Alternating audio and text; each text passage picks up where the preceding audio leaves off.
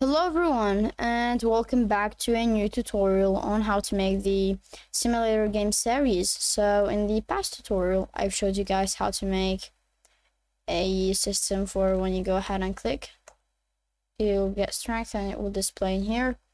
And I've also shown you how to make a selling system, but that still needs quite a lot of things, such as data saving. So we're gonna work on that right now. But before we start, I just want to let you guys know that if you guys don't want to follow my entire tutorial series or any tutorial really, you can get my $10 tier or support me on Patreon.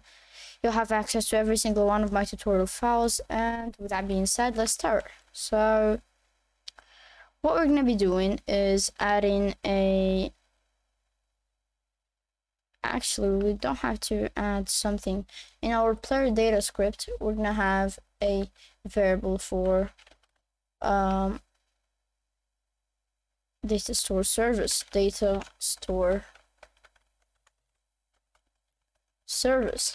And that will be equal to game::get service and data store service.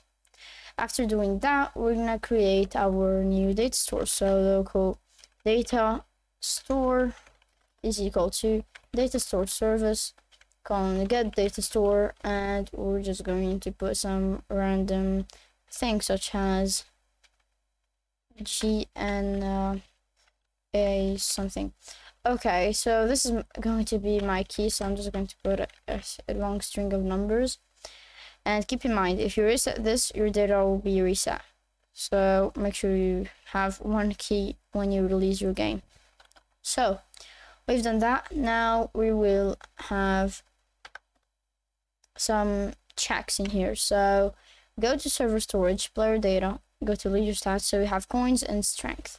Now we're gonna do if value dot name is equal to coins, then, and then else if value is equal to value dot name, sorry, is equal to strength. Now make sure to change this to whatever you have. Then what we're going to be doing is, well, setting up the data. And in here I'm going to have a player removing event. So players dot player removing connect function, and that will take the player as an argument. And after doing that, I'm just going to have a pcall function, and I'm going to do data store set async player plr dot user id coins, comma, and we're gonna have plr dot leader stats dot coins dot value. After doing that, we are going to copy this and data store set async strength this time, strength, and player dot leader stats dot strength dot value. After doing that, we will have another pcall in here. So local data is equal to and nil, the pcall function, and local data is equal to, or actually let's do data is equal to data store on get async, and that will take the player dot user id, and remember dot and coins, and we're not going to have the comma and the other stuff. So now in here I'm going to check if data is not equal to nil, then coins, then cloned dot value is equal to and data. Now you want to copy this, paste it, or actually let's type it, local data is equal to nil, and pcall function, and data is equal to data store on get async player dot user id dot and strength this time And now if data is not equal to nil, then cloned dot value is equal to and data, and that should be it.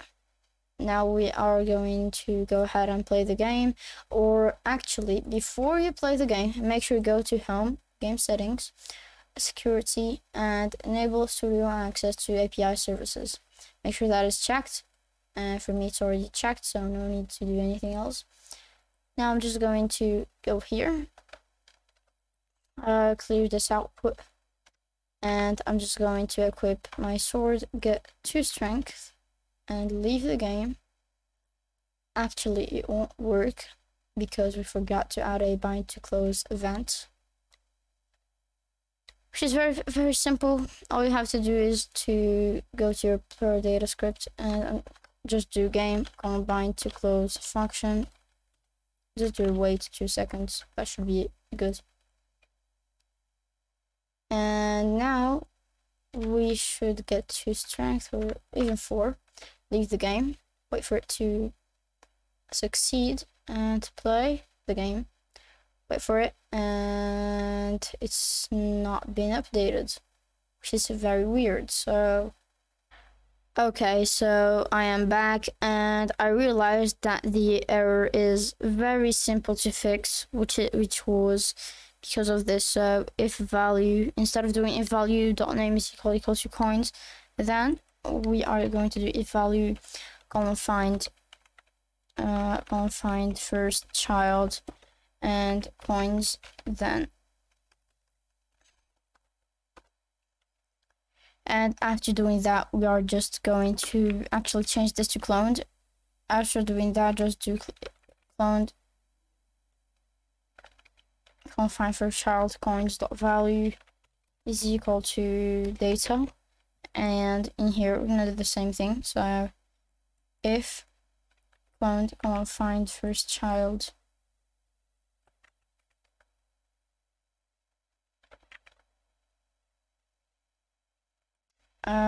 or actually let's do or cloned, or never mind, that won't work.